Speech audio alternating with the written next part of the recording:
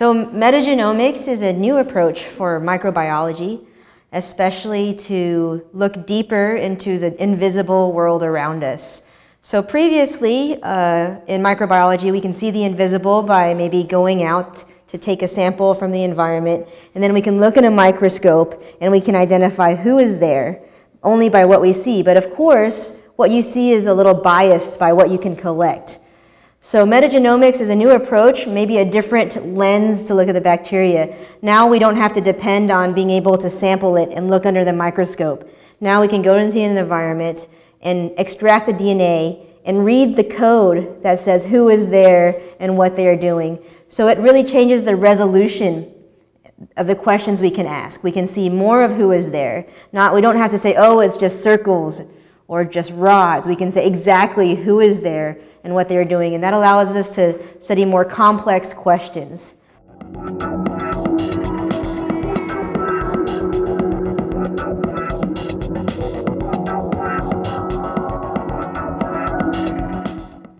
So the applications of metagenomics can be very broad, ranging from studying microbiology all around us.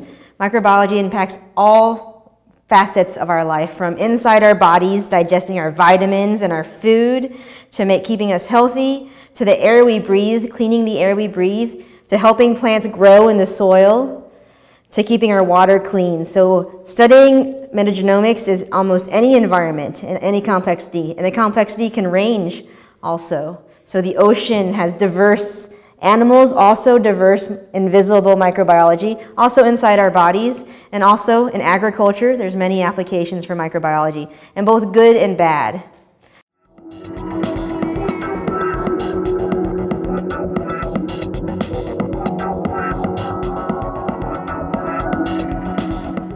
Metagenomics depends on a technology for sequencing DNA. So with sequencing DNA, we can get a fingerprint of who is there.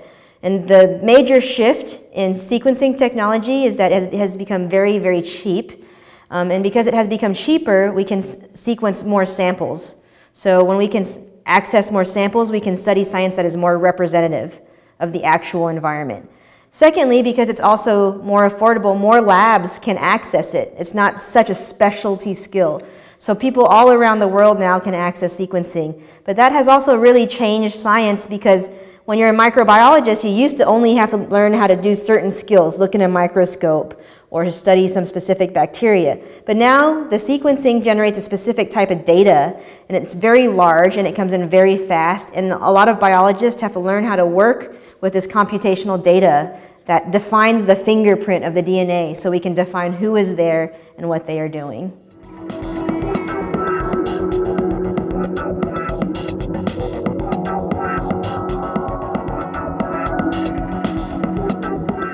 So sequencing, 10 years ago, when they sequenced the first genome of bacteria, cost millions of dollars. Today, you can sequence the gut inside one person for $100. So it's really changed over just the last decade, and it keeps getting cheaper and cheaper.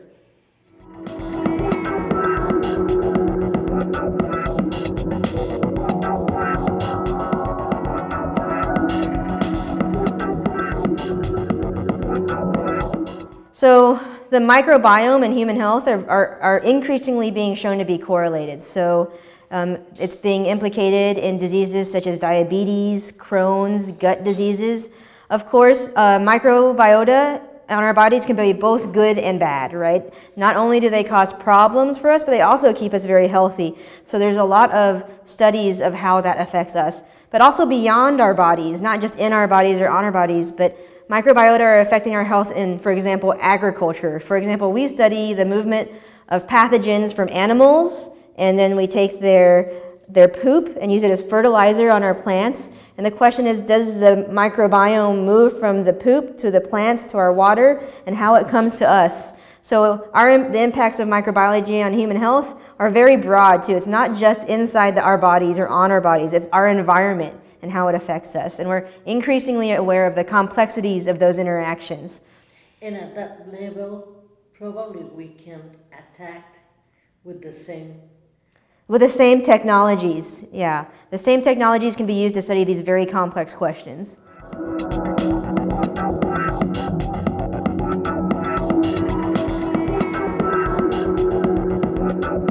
It's been a real pleasure to collaborate directly with CIBNOR.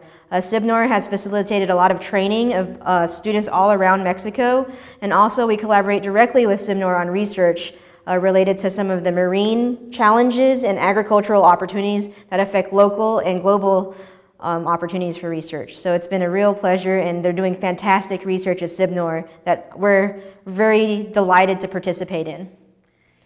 How long are you going to extend this collaboration? As long as they'll allow me to participate.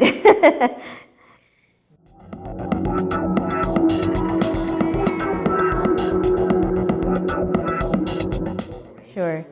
I think I can say that the researchers here are very experts in their field, and they're doing very impactful research, and you should be very proud of them.